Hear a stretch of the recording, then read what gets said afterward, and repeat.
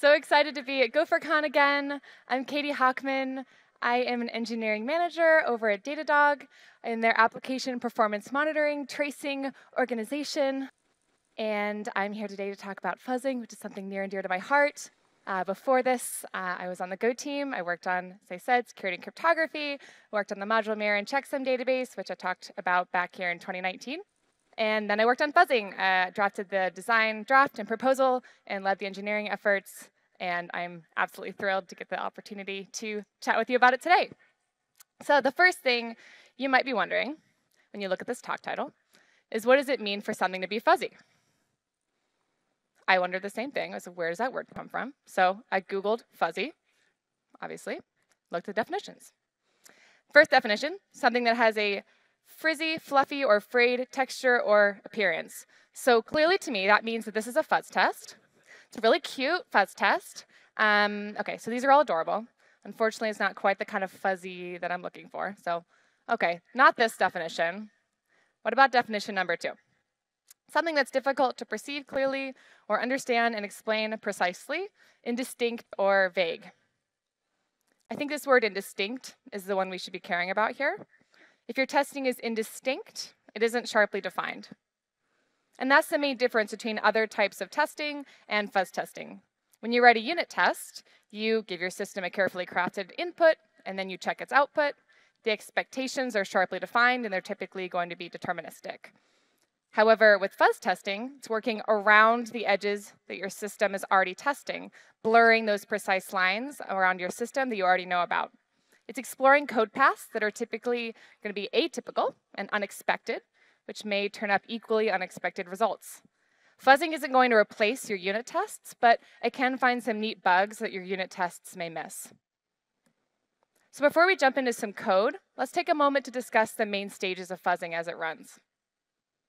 The first thing that's going to happen is you'll provide some starting values to the fuzzer. This is going to be especially helpful if you're trying to fuzz something that's a little bit specific. For example, you're doing a parser, something like that. If you're trying to parse images or HTML or JSON, then providing these inputs is going to be really helpful to the fuzzer. Fortunately, you should hopefully be able to leverage some of the inputs that you're already using to your unit tests, so you really shouldn't have to write too many new ones here. This is optional fuzzing with Go, but it does make fuzzing more effective faster. Next, fuzzing is going to start.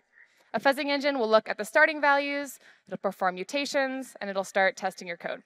The Go fuzzer can run upwards of hundreds of thousands per second, so it can do a lot really quickly. And this is where the magic is going to happen.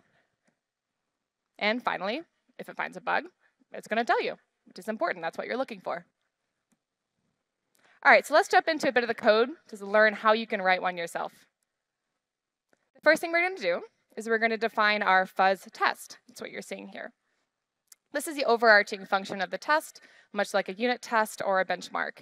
And these can live right next to those tests in that underscore test.go file that you have. In much the same way that a unit test accepts a testing.t and a benchmark accepts a testing.b, a fuzz test accepts a testing.f. And this testing.f is new for Go 118, and it provides the functions that you need for your fuzz test. It works much the same as a testing.t with a few additions. Those are f.add and f.fuzz. f.add is going to be what you'll use to provide those starting inputs I was talking about. And the function that's provided to f.fuzz is what's actually going to be run when fuzzing is executed. So the first thing we're going to do in this fuzzfoo example is to provide some starting values by calling f.add. These starting values are going to be kept in something called a seed corpus, which I'll talk about in just a moment. Every call to f.add is going to correspond to an entry in your seed corpus. So you can call this function as many times as you want to make as big of a seed corpus as you want, and I'll show that a bit in my demo. And you can also do any preparation for your fuzz test here, much like you would do with, for example, a table-driven test in a unit test, maybe before you do that loop with your t.run, all that work that you do beforehand, you do that here too. And finally, you define the fuzz target using f.fuzz. f.fuzz is going to take a function whose first parameter is a testing.t, and the remaining parameters are your fuzzing arguments, which inform what kinds of data the fuzzing engine is going to be generating and providing to your fuzz target. And this fuzz target is what's going to be called over and over again as fuzzing executes. And that's it. It's actually pretty simple to write a really effective fuzz test in just a few lines of code. So a term that you are going to hear often in the context of fuzzing is the corpus. So let's just take a moment to explore this term, make sure you understand it before we jump into the demo. The corpus is a collection of inputs that guide fuzzing. For the Go fuzzer, a corpus is made up of two components, the seed corpus and the generated corpus. The seed corpus is a user-provided data set which can be used to guide the fuzzing engine. It's sourced from two places, f.add calls within the fuzz test, and the files in the test data fuzz directory within the package that's named after your fuzz test. I'll show that in my demo too. The seed corpus also serves an additional purpose in Go, running with Go test even when fuzzing isn't running. So that can act as a unit test or a regression test. And I'll demonstrate that too. The generated corpus, on the other hand, rather than being user-defined, it's machine-generated. And it's all fully maintained by the fuzzing engine. It's stored in a fuzz directory within your Go cache, and this data is only going to be used while fuzzing. It's helpful for the fuzzing engine to be using over time, pick up where it left off, learn as it goes, but you really shouldn't have to look at it. Knowing that it's there is helpful, but you shouldn't have to go in and mess with it in any way. It's just helpful for the fuzzing engine to work effectively. So here's a small example to illustrate how the fuzzing engine uses these two elements of the corpus. The first thing it's going to do is gather all of the entries from both the seed corpus and the generated corpus. And then it's going to feed each of those inputs into your fuzz test to make sure there are no crashes. And the fuzzing engine will then start mutating all of these entries in the corpus and feeding them to the fuzz test.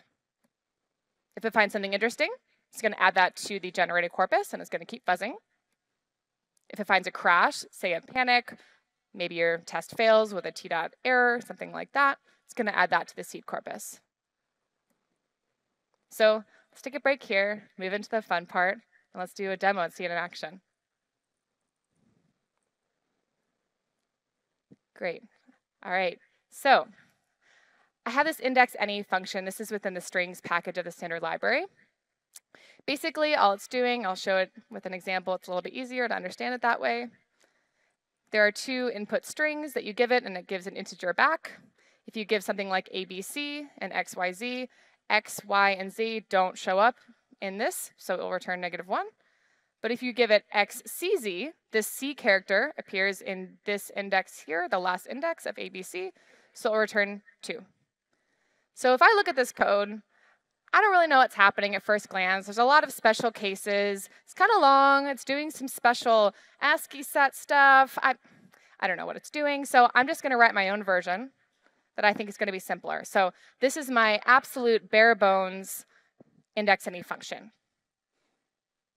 Just looping over, checking that it's there. So I took this test from the standard library. These are some of the unit tests that it has for their code. And I'm just popping it into a table-driven test. So running t.run, I'm giving those inputs to my index any and making sure that the output is what I expect. So let me run it with go test. If all is good, it'll pass, and it does. Okay, so I have somewhere like 13 unit tests. That's a lot. So I could just say, all right, I'm done. I've done my testing. There's a lot there. I'm good. I'm going to use it. I'm going to move on with my day. I could do that. I'm going to go one step further, and I'm going to show what unit tests might have missed. And I'm going to write a fuzz test. So let's do that together. So the first thing we're going to do is define our fuzz test. So we'll just call that fuzz index any. You can call it whatever you want as long as it has that fuzz prefix. And it takes a testing.f. So I'm going to give it some seed corpus values. So I have these here that I just copied just for my own ease of use during the demo. But you can use whatever you want here. So this is just coming from the unit test. So I have a bunch of tests here that are just 2 input strings. And I'm going to loop over them and put them into my seed corpus. So range over the tests, f.add, and there they are. So pretty simple. So this is just going to put all of these here into my seed corpus. All right, so now I get to decide what I actually want to fuzz. So let's first define our fuzz target by calling f.fuzz, which takes a function whose first parameter is that testing.t. And then I just figure out now what are my fuzzing arguments. So what do I want it to be generating? I want it to be generating 2 strings because that's what I need for my test. So I can name these whatever I want. I'll just do this for consistency. I now have 2 strings being generated. Okay, so now it's where is the decision that I get to make here comes in. What do I actually want to be fuzzing in my test? In the simplest way, I could just do this. For your code, that might be enough. That's only going to be checking for panics, but if that's what you're looking for, then that's fine. There's nothing wrong with writing a fuzz test like this. I could write it very simply, and it would report issues if there's a panic. I'm not super concerned about panics here, so I want to do a little bit more. So I have an advantage here where I have an implementation that I know works. I have this index any function that's coming from the standard library. So if I have something that works, I can apply something called differential fuzzing. It's kind of a big term, but it's not actually that complicated. I'm basically just fuzzing the difference between 2 functions.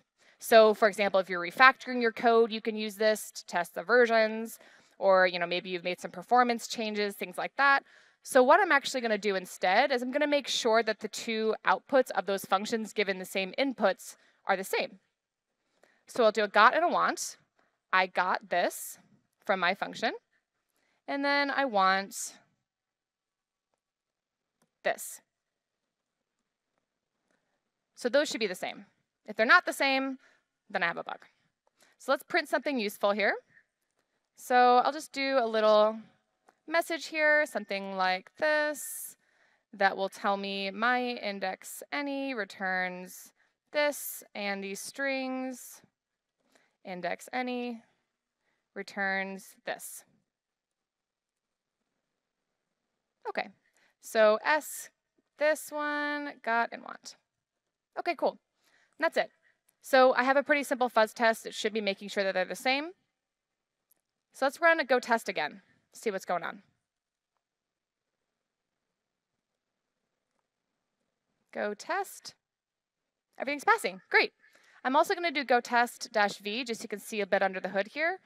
So you can actually see, as I was saying before, that these seed corpuses are run every time. So you can see that it's running all of my unit tests up here. And then you can see it's running those same seed corpus values here. So seed 1, 2, 3, 4, 5, all the way up to 12. All right, so let's do the fun part. Let's actually apply fuzzing. So I use the same go test tool as before. In the same way that I match with go test-run, I'll do go test-fuzz instead. And I will give it my fuzz test. And it found a bug very, very, very quickly in 0.121 seconds. So that's a lot faster than I could have done by staring at my code. So let's just look for a moment, see what's happening. So it says it gathered some baseline coverage. It ran my seed corpus. All that means is it ran those seed corpuses first, the seed corpus entries first to make sure there wasn't an issue. And then it started fuzzing with all the workers I could possibly do on my machine. This here is a really interesting line. It says it's minimizing a 60-byte failing input file. So that means it found a failure that's 60 bytes long, and then it tried to make it as small as possible so that I could debug it easier. Finished minimizing, and then this is the error message. So it's saying that with these inputs, my index any is giving -1, but the strings index any is giving 0. Okay, that's a little strange. It told me it wrote it to this test data file, and if I want to rerun it, I can run it with this command here. So let's go check out this file and see what's going on. So this is a special file format just for the seed corpus and any kind of corpus files. It's not that important that you know what it's doing, but just know that these are the 2 inputs. So my index any is giving -1. The strings index any is giving a value. So that's a little bit weird. I'm going to give you a moment to look at this code. Don't shout it out. See if you might figure out in this code what's going on. What might be causing that to be doing something different from the strings index any function? Do you think you know? Maybe? All right, I'm going to spoil it for you. So let's ease into a little bit of debugging here. I'm actually going to run this go test again. If I can get all of it, there we go. And I can see that this failure is still happening here. So that's reproducing just that one failure. Let's do just a little bit of debugging here. So when I'm ranging over this S, what this C actually is a rune. It's not a byte, it's a rune. And this here is where my problem lies. So I can actually show this a bit. with a debug line. So I'm going to do the rune UTF-8. Let's do the decode the rune in the string. Let's check it out. I'll do the same thing here. I'll do it for the second one too, because I want to know what's actually passing to that function. I want to see what's going on. So let's go ahead and just do a print statement to bug it a little bit. I've got the S rune, so I'll make that equal to this. This one is equal to this. And then I want to know if they're the same, because it seems like they're the same based on that test. Okay, so let's just print those in there.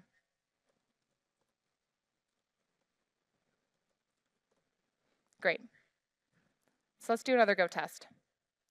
Okay, so what's happening here? I'm actually going to do another new line here just to make it a little easier to see it. Great. So it's saying that these are both this weird rune here. This is actually the error rune. And what's happening is that both of these, when you actually look at the rune of this string value, it's actually the error rune. And technically, if I go back to the docs for this string's code, it says it's returning the index of the first instance of any Unicode code point from cars in S. So Unicode code point being rune. So these are actually both the same rune, even if they look different to our eyes. Whereas what I'm doing here is I'm looking at the bytes. So things are going to happen in really strange ways that aren't what I want. So the fix is actually a one-line fix, which often bugs are. And if I do this instead, my problem should go away. So we'll run Go test with that again. It's passing, and I have a bug fix. So once again, I just want to show that these seed corpus values are still running, and there's this new one here. This file that's in this new test data fuzz index any directory here, this is part of the seed corpus now. So this is now a free regression test. You check this in, you check in your bug fix, you check in your fuzz test. When you run Go test, it will show that it's a regression if you change that code again. So let's just one more time, just for kicks, let's do -fuzz, make sure I don't have any more bugs in my code. And I'm good. So now it's saying 19 instead. What's that saying? It's basically, that means I have something in my generated corpus now. The fuzzing engine added some before, now it's just picking up where it left off, making sure there's no problems. And it's going. You can see it's running really quickly here. It's running upwards of 500,000 inputs a second. So it's doing a lot on my machine right now. My machine's working very hard to try to find bugs. And now it's up to you. You can run this as long as you want to. You can stop this whenever you want to. There are tools out there like OSS Fuzz, which can run this continuously, which is really great, and it can report issues to you. We have had bugs in the Cinder library reported to us from OSS Fuzz with fuzz tooling, vulnerabilities even. So it's really effective. And I'm going to stop this whenever I decide to. So I'm going to go ahead and just stop it here. Just Control-C, Command-C. It stopped. It says it passes. And I'm good. And that's our demo.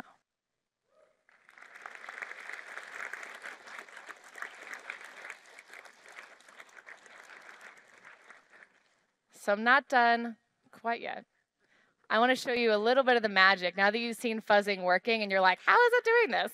I want to just take a moment to dive under the hood and just see a little bit about what's actually happening. What is that fuzzing engine doing? So I'll spend just a few minutes there. So as we've discussed, the fuzzing engine is responsible for generating these inputs being tested, and it has to be really careful with doing this. It can't just do it however it wants to.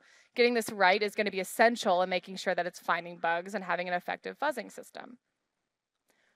So one approach a fuzzing engine could take for generating these inputs would just be complete randomization. The infinite monkey theorem is the theory that a monkey hitting keys on a keyboard at random would eventually enter the entire works of Shakespeare if given enough time to do so, and enough time being infinity. Well, we don't have infinity to find our bugs. We want to find bugs a little bit faster than that. So let's just do a little bit better. So let's dive into 3 issues with a naive fuzzer.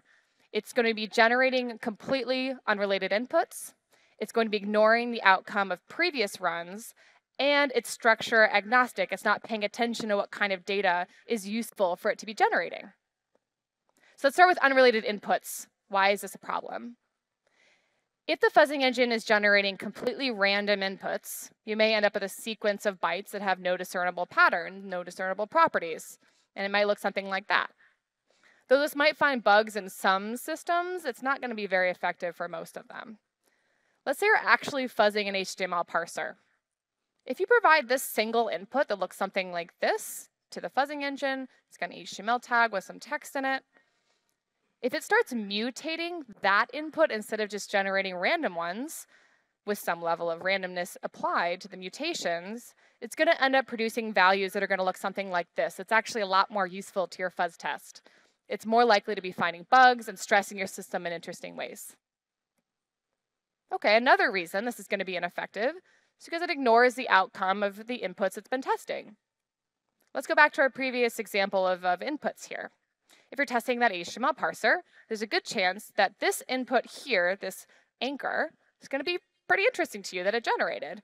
You provided an HTML tag as the initial input, but it generated an anchor tag.